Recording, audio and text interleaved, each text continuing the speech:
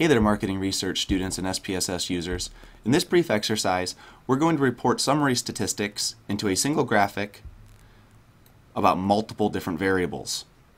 In this particular instance, we're going to be using the Spring 2014 Craft Beer 200 record random subset dataset. This is the same set we've been using for all the previous videos. And in this case, what we want to do is we want to create a single chart inside the SPSS graphics interface. And this chart is going to report the average value for 6 different subjective knowledge questions about craft beer. So in our data set here, we have 6 different subjective knowledge about craft beer. One of the questions being, I know quite a bit about craft beer. Among my circle of friends, I'd be considered to be one of the more knowledgeable about craft beer. And I know the difference between craft beer and non-craft beer, as well as some other questions. All these questions were asked on a Likert scale, ranging from 1 to 5, 5 being strongly agree. How we do this is we can go to Graphs and go to Chart Builder. And we're going to go make a simple bar chart. Now the trick here is that we want the average value for each of these 6 different variables reported. So there should be 6 bars on our chart, each bar representing the average value for each one of these variables.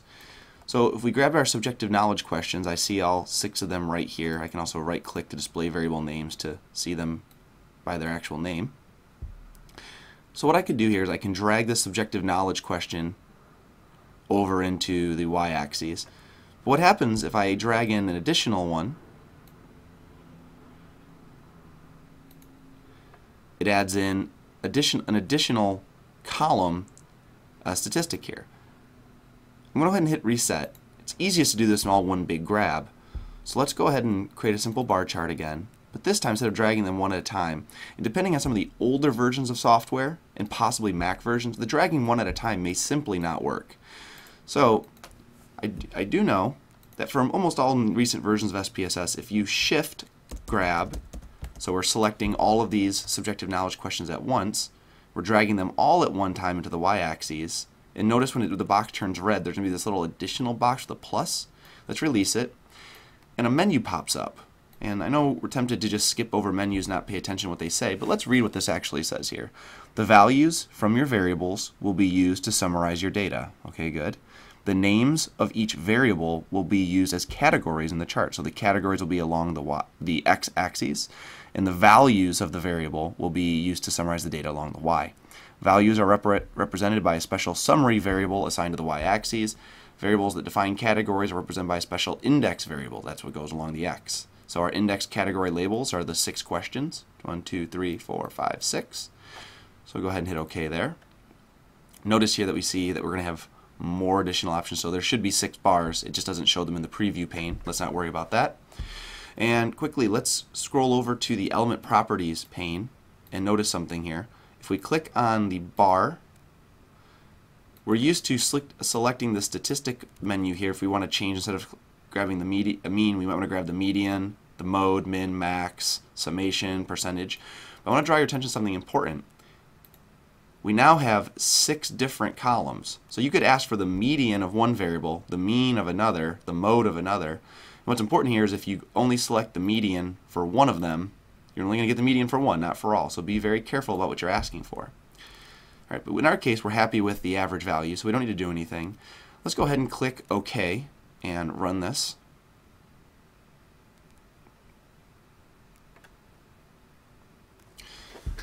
And sure enough, we get our average values here. Now that we've actually run our average values, we could go back and put these into a proper order. For example, we know for a fact now that the differences between craft and non-craft beers scored the highest, so we might want to put this bar over to the far left, while I really don't understand much about craft beer should be on the far right, and maybe perhaps put these numeric values all in sequence. How we do that is if we go to Graph, Chart Builder, under the x-axis element properties, you'll notice that we have the ability to recategorize variables. So for example, I know the difference between craft beer and non-craft beer. I can move it all the way to the top, hit apply. If I run this again, I didn't reorganize all of them, I just organized the one, but it illustrates the general point. Looking at this chart, I'm going to double click in. And what I'd like to do here is I would like to also have the actual values of the average listed inside each one of these bars. So I'm going to right click inside the bars, and I'm going to scroll down and show the data labels. Here's my average for each one of these bars, but rounded to the nearest whole number. It's not that helpful. We probably want to see at least 1 decimal point here. So when our property menu pops up, let's go to number format. And right here it'll say decimal places. Let's add 1 additional decimal point and hit apply. Sure enough, there we go. In addition, we can click on data value labels. Instead of the label position being automatic, we could also click custom and push them all along the top edge of the bars. That serves us a little better here. In addition, we probably recognize that each one of these x-axis labels is a little too long. I'd probably want to click into each one of these and shorten it in some way. I might shorten this, to example, to difference, craft, and non-craft. And I would do that, I would shorten this for each single one of these, or possibly leave it almost the whole sentence, but maybe dropping the subjective knowledge part in the front. Depending on who my audience would be, I would make the proper choice. Close this out. Sure enough, okay, we've improved the quality of our chart. Again, we could reorganize this even a little better to make the values even more meaningful and easier to interpret. I want to show you one other thing though. Another survival strategy when we're dealing with SPSS is realizing that sometimes it might be easier for you to solve a task using Excel. In this case, let's see if we can replicate a very similar looking chart, but this time generating the data first in SPSS, pasting it into Excel, and then using Excel's tool to create these charts. So a way to do this would be go to Analyze, Descriptives, and this time we'll go to Descriptive Statistics. Let's go ahead and grab our 6 subjective knowledge questions. Under Options, let's ask just for the mean. We just need the average values. And then under Display Order, we actually have a nice little option here that says it'll order these 6 variables by descending mean values. So highest value first, lowest value last. That's really convenient. Let's hit continue here. And let's go ahead and hit OK and run this. Here's our descriptive table. If we click here into it and we right click, we can copy special. In this case, I'm going to copy it as an Excel worksheet. Now, depending on the version of Excel that the version of SPSS that you're working with, you may not see the Excel worksheet option, but in most cases, copying them as another standard rich text or metafile option should work okay. Now we're going to open up Excel.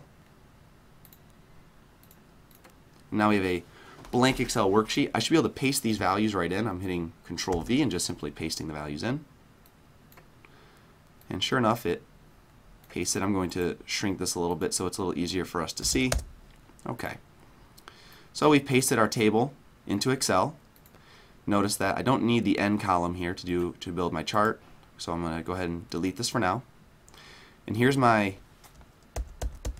6 different questions, and here's the mean values right next to them. In this case, I should be able to grab